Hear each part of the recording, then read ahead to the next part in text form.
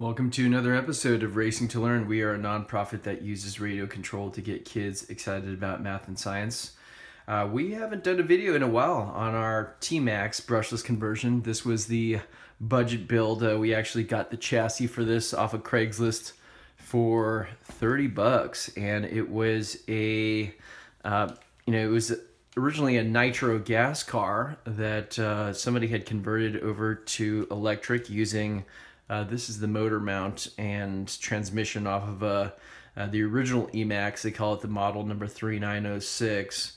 So somebody had converted this over, and we bought it as a roller with basically just a steering servo over here and no electronics. So we put in the HobbyWing WP-SC8 combo. This is with a 3800 kilovolts brushless motor. So this has been working very well ever since we put it in.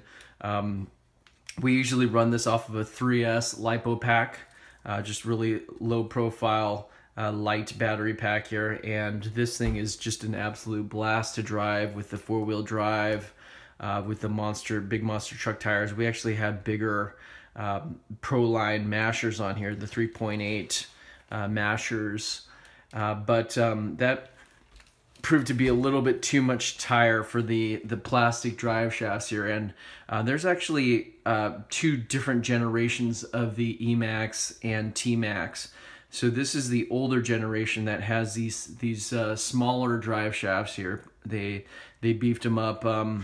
Actually, there's even a couple of generations in here too. So you'll notice that actually there are probably 3 generations of T-Maxx / E-Maxxes. The first generation had even thinner ones. We replaced them with these beefier second generation ones, and there's a third generation which actually have sliders, and they have sliders with boots, blue boots on them, and those are shared with the Revo and E-Revo. So those are the latest generation. We actually have a roller with those on it, or rather a crash roller. We were thinking about swapping those over, but the arms are actually different too. The arms got longer as well, and you can tell the difference. We don't have a pair of those handy, but actually the oval cutouts here for the longer arm ones are longer, right? So you can visibly tell that they are different longer arms on the latest generation of E-Maxxes and T-Maxxes. So this thing has just been a blast to drive. Having converted it over to brushless, couple of failures that we have had are breakages. In addition to those drive shafts, right, at each of the wheels, I think we've usually broken the rear ones. Those are usually under more stress there because the weight of the vehicle, goes backwards, right, when you're accelerating.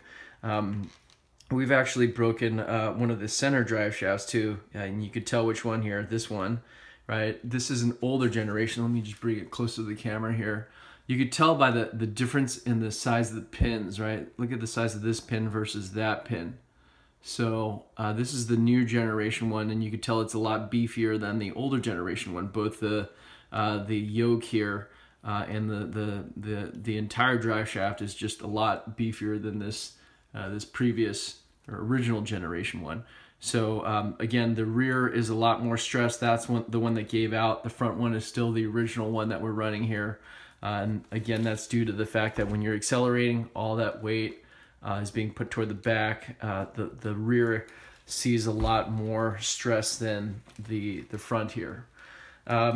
We've had the servo give out too. The roller that we bought came with I believe it was a high-tech servo, and that one gave out. We actually replaced it with one of the original, this is a Traxxas 2055 servo. So, not the best servo here. It was actually original equipment on the E-Maxx and the T-Maxx, the original version there. So we got an aftermarket guard. This came with the roller as well. Put on I think we broke the servo saver here too. So this is a newer one. That's solid, doesn't have that spring in there. The trademark Traxxas one is white, so you could tell that this has been upgraded. What else do we have here? Some of the other features here. So you'll notice that these the pins here that go through the A arms, right? These are locked in with clips. Let me see if here non-upgraded ones, they just screw in here, right?